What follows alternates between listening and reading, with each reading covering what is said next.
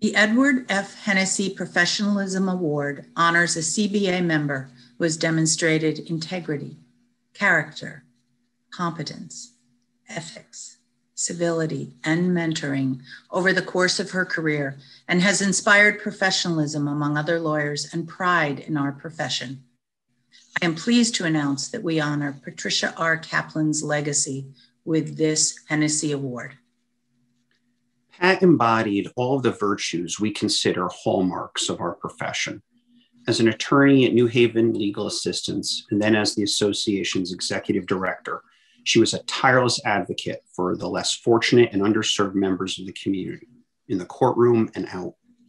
Pat's commitment to professionalism was also ceaselessly demonstrated by her profound devotion to other attorneys and the bar as a whole. She was a mentor for scores of junior lawyers and legal interns and taught at law schools, using every opportunity to model the highest ideals of the profession to the next generation of lawyers. She served as president of the New Haven County Bar Association, and when its longtime executive director passed away, Pat volunteered her time in retirement to serve as our interim executive director and keep the organization going until a replacement could be found. Pat made a career of giving her time to those who needed it, whether they were members of the public or the bar. Pat passed away in February after a courageous battle with ALS. Up until the end, she offered both pro bono and low bono services directly to clients. She also left her door and her email and her phone lines open to assist both new and experienced lawyers. In this way, she leveraged her energy and her wisdom far and wide for as long as she could do so physically. She was a true champion of access to justice for all and embodied the very highest ideals of the profession. We miss you, Pat, and we thank you for all the work you have done for our communities. It's our profound honor to present this year's Edward F. Hennessey Professionalism Award to Patricia Kaplan. Good evening. I have been a staff attorney at New Haven Legal Assistance for about 30 years. And for most of this time, Pat was the executive director. So I got to see up front how she was as a leader, direct and decisive, but also inclusive. She wanted our organization to be the best law firm it could be to serve our low-income clients as they deserve to be served. It was always clear in good times and in bad that she would choose to expand services when she could and avoid cutbacks in the most challenging times, even if it meant pushing us to take a more risky course. But I would like to talk about how Pat, in addition to mentoring many newer attorneys, was critical to the success of more experienced ones like me. It is not an exaggeration to say that a large portion of my success as a lawyer is due to the unwavering support she provided to me during all of those years of very difficult fights against very powerful adversaries. At the time, I admit I didn't fully appreciate how valuable this was, but looking back on it, few executive directors probably would have given such solid support for so long for my aggressive advocacy strategies, which ultimately paid off for our clients. In 1998, it was Pat who first approached me about the abysmal access to care for children on Medicaid, particularly those in need of mental health services, who had to constantly get approval from risk-based insurance companies with a financial incentive to deny care. Now, 23 years later, colleagues around the country always ask me how it is possible that we were able to entirely rid insurers from the Medicaid program. I always respond first by explaining the various creative strategies we applied and the allies and coalitions we created within legal services and far beyond. But then I state that these strategies ruffled a lot of feathers along the way, and that I simply could not have been able to use these methods without Pat's support, as against both outside forces and also people at least nominally on our client's side who did not like the heat. Pat demonstrated tremendous integrity in navigating those shoals.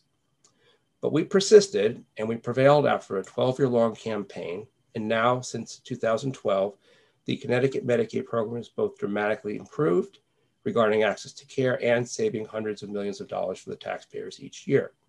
So as this illustrates, I owe a huge part of what I've accomplished in the last 30 years, since Pat hired me, I forgot to mention that part, to the unwavering support I got from her all those years. And this includes since she left being executive director some 8 years ago. She has continued to support the work I do. I need to acknowledge that Pat also recognized that legal services work is difficult work, and therefore also supported making sure that the attorneys at New Haven Legal Assistance receive reasonable compensation. So in sum, I'm sure that I did not show this enough while she was toiling as our executive director, but in both my professional life and my personal life, I owe Pat a huge debt of gratitude for her strong leadership and friendship and how she captained New Haven Legal Assistance for so long. Pat has had a long and distinguished career entirely dedicated to advocating for low-income families whose poverty denied them access to justice.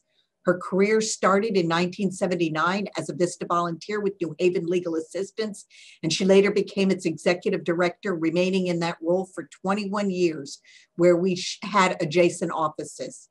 I saw firsthand how she supported and mentored LEA's attorneys, paralegals, and support staff, and other legal services executive directors in Connecticut, New England, and indeed throughout the country.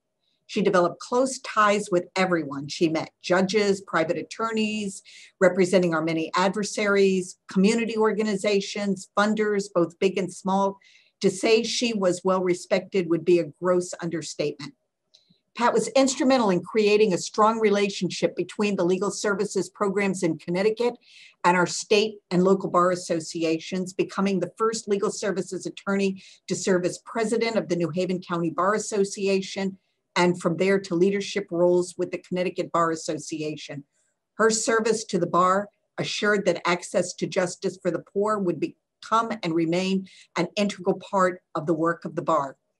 When Pat retired from LEA, she sent an email to everyone in legal services in Connecticut and to the many colleagues she had mentored throughout the country.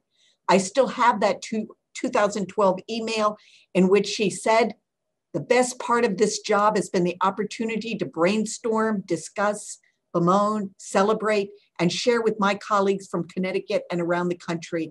You're an amazing group of advocates, and I will greatly miss being part of this unique network.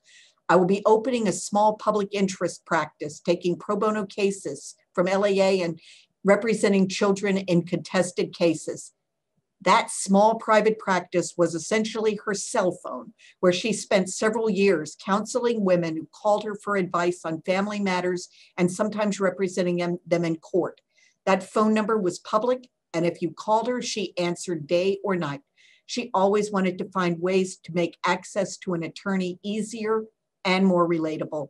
I'm absolutely delighted to see Pat honored this evening by the Connecticut Bar Association. She exemplifies all the qualities embodied by the Edward Hennessey Professionalism Award: civility, high ethical standards, and dedication to the profession, and a love of every moment she spent as an attorney.